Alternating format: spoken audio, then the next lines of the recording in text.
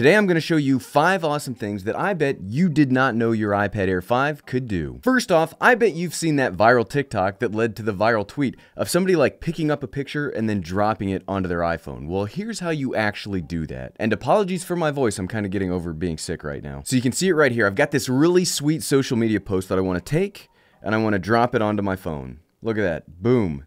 Instantly done. It was like I picked it up and I dropped it. But what's really happening behind the scenes is Apple's handoff feature. So to do this, the gesture is 3 fingers scrunch on the iPad, then 3 fingers spread apart on the iPhone or the Macbook or whatever device you're trying to do this on.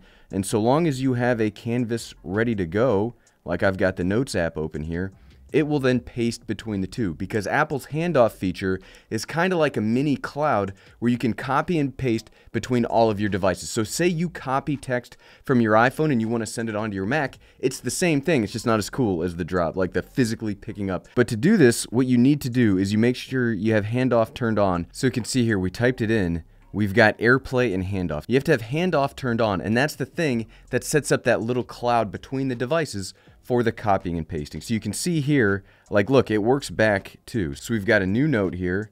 So let's see here. What's up, everyone? Select all, copy, come over here, paste, and it works between the two. So yes, that feature is incredibly awesome, and it works both ways. You don't just have to do that really sweet tap and drop. Okay, for the next tip, I'm gonna show you universal control, which is one of the coolest things that Apple did with their latest version of iPad OS. So the way this works is, it's a lot like handoff that we talked about earlier, except this time we're handing off with our Mac. So the way you do this is on your Mac, you go to Displays. Once you're into Displays, you just click on Universal Control, and then you can set it up so you can allow your cursor and keyboard to move between any nearby Mac and iPad, and it lets you push through the edge. So once you have these set up and you bring an iPad with this functionality next to it, it will automatically show up in your displays as an iPad. So you can see here, this is my main display for my Mac, but then here's the iPad. And you can move this around wherever you want around the main display, and it will treat it like a second monitor. If you've set up a second or a third monitor on macOS before, you'll notice that this is very similar to how this works. So I've got my iPad below here, and now we can actually transition between my Mac and my iPad. So check that out.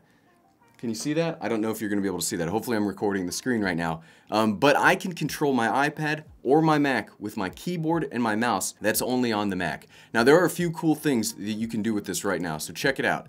So I've got, let's see, we've got an audio file that we normally use for YouTube videos. We take this clickbait song, drag it down, move it, and it instantly copies and pastes. There's no airdrop, there's no nothing, there's no cables, it just automatically does that. But this actually works both ways. So let's take the picture we used earlier for that copy and paste magic, and let's move it from my iPad to my Mac. So you just click, you hold, you bring it up, and it's instantly copied. How cool is that? But that's not all you can do with universal control. Let's say you like your input style with the iPad better than you like your input style with the Mac. So I like this Magic Keyboard an awful lot. We've seen lots of videos about how much I like this. Let's say I want to control my Mac with the Magic Keyboard. So all I have to do is I move the mouse down to the iPad. So now the iPad's in control. I've got the Magic Keyboard in control. Now I just move the cursor back up to the Mac, and now I am in control of my Mac with my iPad's Magic Keyboard and Magic Mouse. Displays. We can bring the display settings back up. You can control your Mac with your iPad. You can control your iPad with your Mac. Universal control is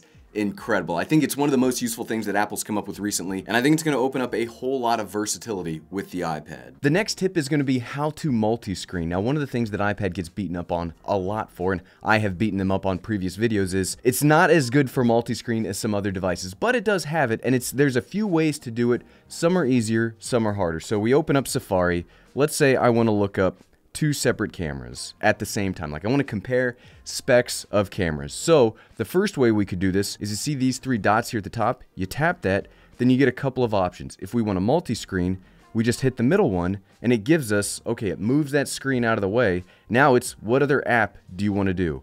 We're going to do another Safari app. We're going to open up another website. So there you go. Now you can multi-screen and multitask between 2 separate apps. It doesn't just have to be Safari. This can be whatever apps support this.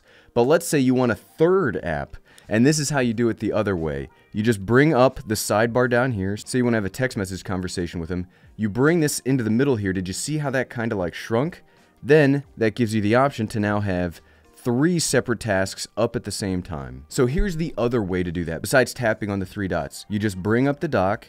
We want to have another website open. We bring up Safari, bring it over until it opens in the sidebar here. So now that's just another way to get to this. And then you can resize, make one bigger, one smaller. And then if you want to close, you have a couple of options. One, you just swipe, close the extra add-on. But another way to do this is you just bring up all the active applications. You see them right here. You close it. Now, just the one is left open. Now, something that I think we've talked about in previous Mac videos, but I want to talk it here on iPad, is Quick Note. Now, I have a very terrible short-term memory, so I need to be able to take notes as quick as possible. Now, you don't need the Apple Pencil to make this work, but I find Quick Note works better with the Apple Pencil because it treats it more like a paper notebook, where for my paper notebooks, I open them up, I start writing. Here, all you have to do is you take your pencil into the lower right-hand corner, you scroll up, now you've got a note that you can do anything with. Hello, everyone. My handwriting is terrible. Don't judge me based on my handwriting, but it's bad. Quick Note is one of the best things Apple's ever done. It's so awesome to be able to quickly do that. And then when you're done, you hit done. You can do it with just your finger. You bring it up. You can move it around. You can make it bigger. You can make it smaller. Let's say we're done. We hit done. We go over to Notes. And then you can see in Quick Notes, there is our Quick Note. We can just take it. We can select it. Select this one. Move, then we can move it over into whatever of our other note files that we want to do. So we moved our Quick Note over to Notes. So if you have a normal structure or a normal workflow for your notes, you can easily take that Quick Note and move it into those. I love Quick Note. I'm telling you, team, it is my absolute, of all the tips I've shown you so far today, this is my favorite because it lets me really replace my paper notebook. And there's not a lot that can make me replace my paper notebook because I have such a terrible short-term memory. Another one of the tips that I want to show you is how to set up background sounds. Now, one of the cool things about iPad, one of the cool things about all of the Apple ecosystem is how big of a push they have for accessibility. Different people have different reactions to stimuli, and I really like that Apple makes it as seamless as possible for as many people to comfortably enjoy their products. And one of those things you can do is you can set soothing background noise to use as you're using your iPad. So you go to Settings. Let's go down here to Accessibility, Audio Visual, and you can set up some background sounds just to be soothing, or if you're trying to drown out some background noise, because sometimes I have some bad background noise around here, you can set this. So background sounds, can you hear that? You can choose from rain, bright noise, balance noise, ocean, dark noise, or stream. I personally like rain because I really love the sound of rain. You can increase the volume, decrease the volume. You can have this turned on when media is playing. Maybe you have a sensitivity to videos or a sensitivity to a way a creator creates their videos. You can turn this on. It's incredible. I love how inclusive Apple is with all of their devices. But wait, I bet you thought we were done because I did say 5, but here's a bonus 6th tip. Let's say you are like me, you've set up a home server and you're trying to get your iPad to connect with that so you can watch your movies, you can view your Plex, all of that stuff. Here's how you can take your iPad Air 5 and connect to your home server. Step number 1 is to go over to File. Step number 2 is to click on the 3 dots right here above it, Connect to Server.